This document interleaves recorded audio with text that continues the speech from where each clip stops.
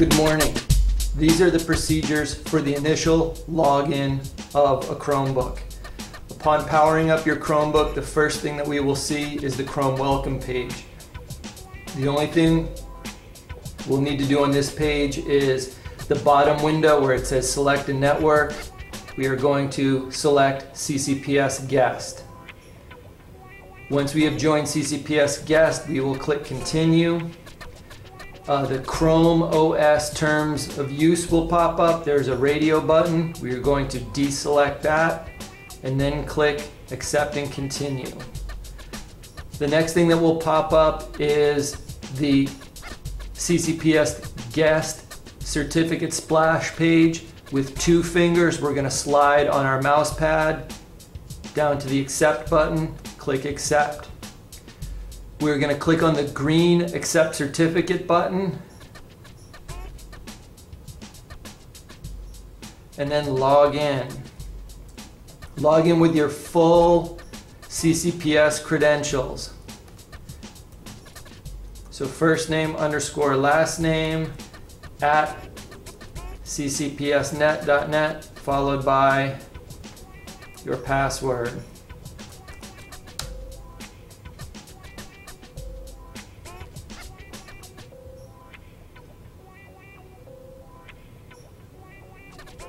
Perfect.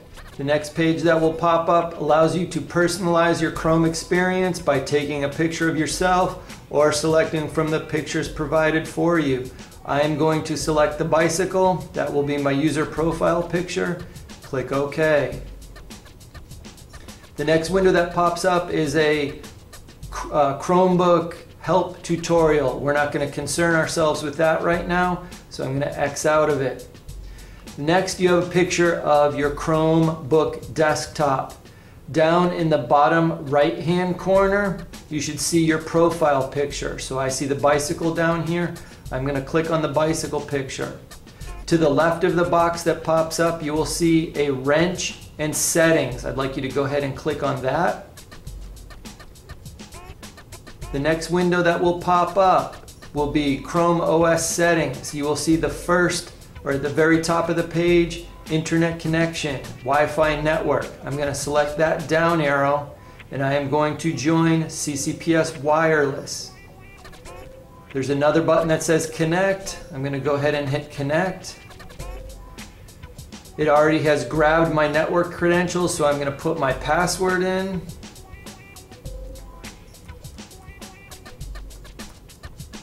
I'm going to select connect again.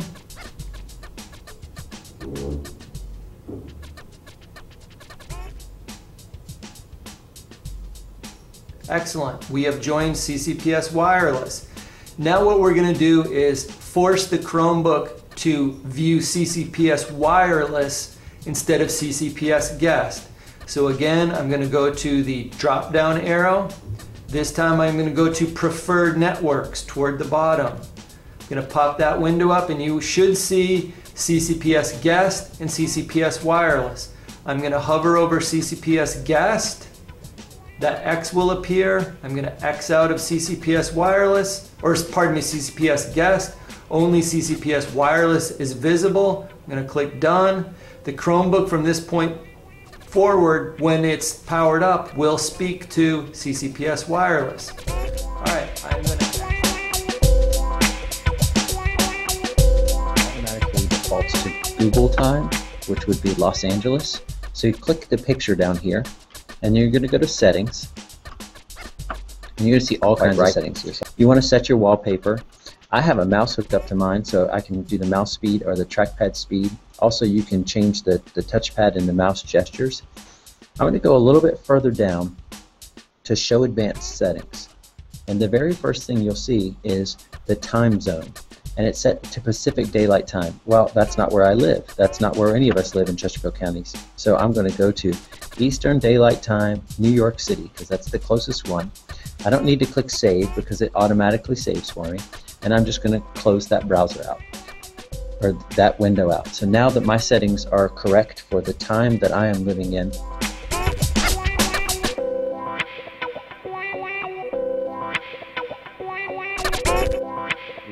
down here, you've got a Chrome button, you probably won't have the Gmail button, but you'll have the Google Drive button. And if you click that, once you're logged into your Chromebook, it will just automatically open up your CCPS Google Drive, and you'll be able to get to it.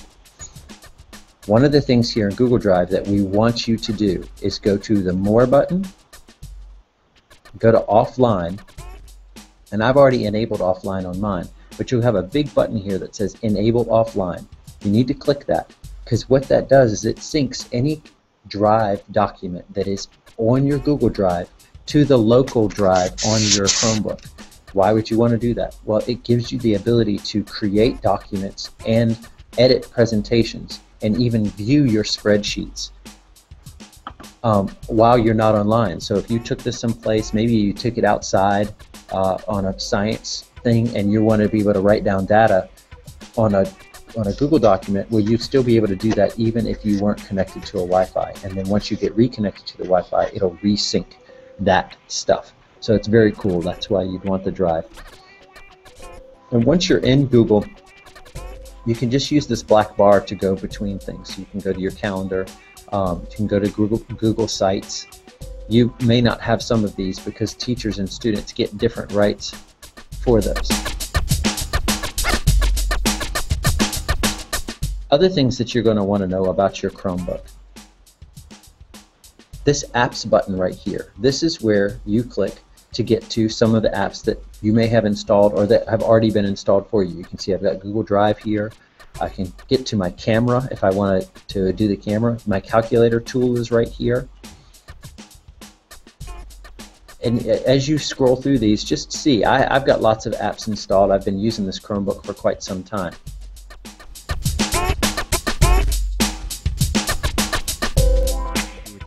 Like keyboard shortcuts. One of the really cool things is that the Chromebook will tell you all the keyboard shortcuts that are there. On your keyboard, if you hold Control Alt and then type the question mark, you're going to get a full-on keyboard right here. So I'm just going to talk about talk about a lot of the stuff that you see. The power button is the top right-hand most button. But to turn the volume up and down and mute your Chromebook, you have these buttons at the top, and it's got like a speaker with an X and a speaker with a minus and a speaker with a plus. The brightness are the next two buttons. The brightness down, it looks like a smaller sun.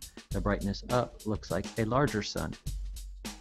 To switch windows, in case you have multiple instances of Windows open, you can just tap the switch window button. And to go full screen, you can tap the full screen button.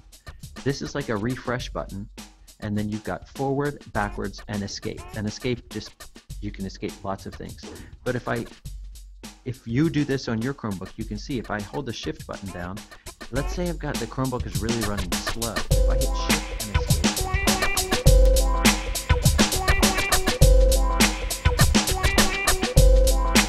But what about the other services that are offered through my.ccpsnet.net? Well, the best way to get to all of those is actually to go to my.ccpsnet.net and put in your login information.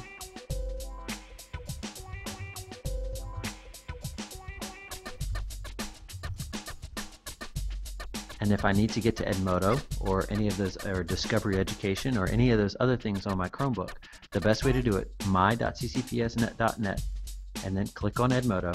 It's going to open up a new tab and automatically log me into Edmodo.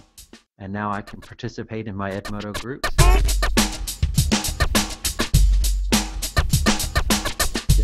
Just click stuff. You can't break it. And remember that if for some reason it crashes or it goes down, everything that's on here is actually saved to your Google Drive. It's saved to the cloud. So you don't need to worry about losing things.